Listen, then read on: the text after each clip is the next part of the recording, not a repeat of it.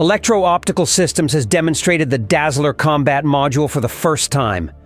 It was unveiled in Sydney at the Indo-Pacific 2023 exhibition. The device is based on the R800 Remote Combat Module. The latter is a battle station that supports the installation of an automatic cannon and short-range anti-tank missiles. The Dazzler is equipped with an automatic cannon, which is complemented by a machine gun.